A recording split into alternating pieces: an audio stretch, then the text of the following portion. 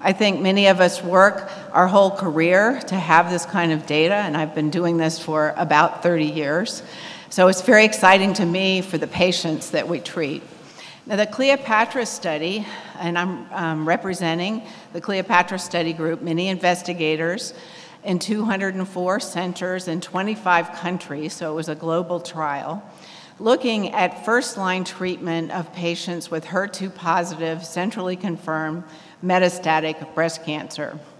And about half of the patients actually presented with advanced disease.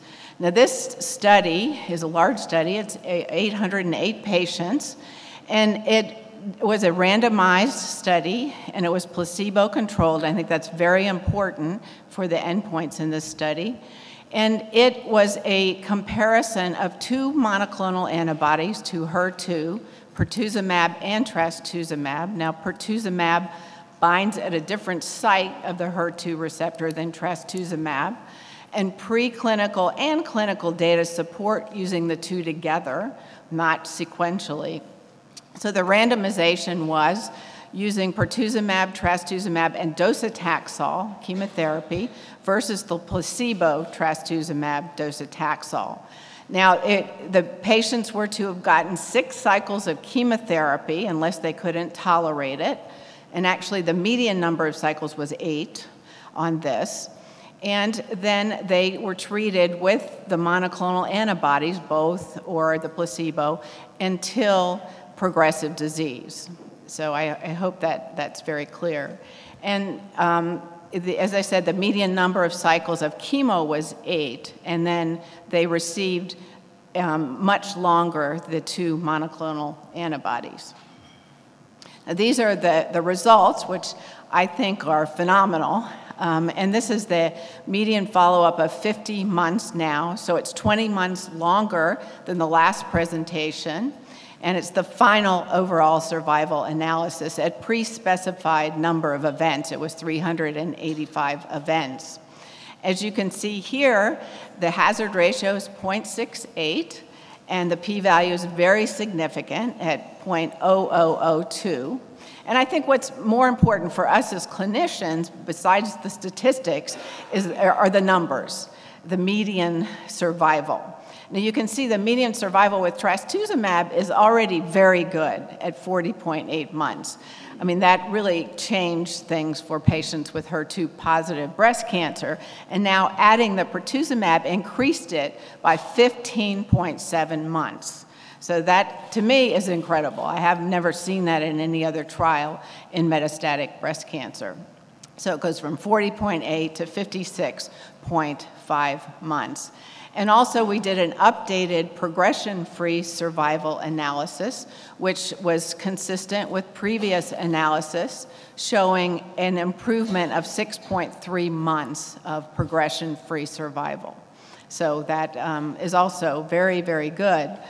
And it really does suggest, for those of you who are into the looking at different endpoints, that in this blinded study, progression-free survival was a good surrogate for overall survival. I think that's an important point.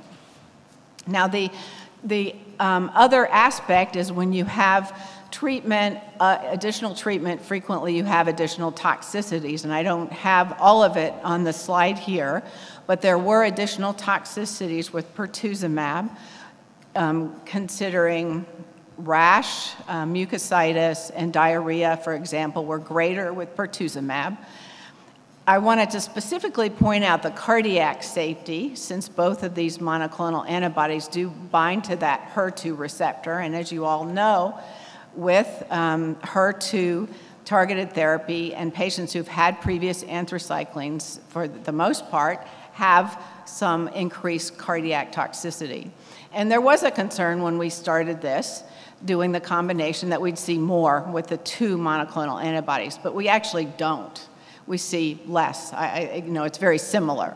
So symptomatic left ventricular dysfunction, or basically heart failure, was 1.8% in placebo and 1.5% in the Pertuzumab. So we did not have additional heart failure symptoms.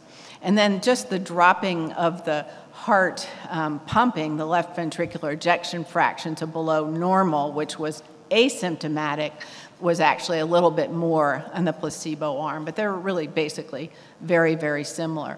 And I think another important point, even though there was one new heart failure in the Pertuzumab group, it did resolve. It actually came on very late, and it resolved after the antibodies were stopped.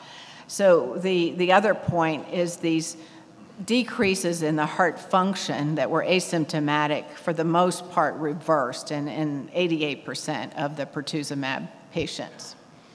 So just to summarize it, the addition of the Trastuzumab to the standard first-line therapy significantly improved the median overall survival. Again, I can't say this enough, it's by 15.7 months.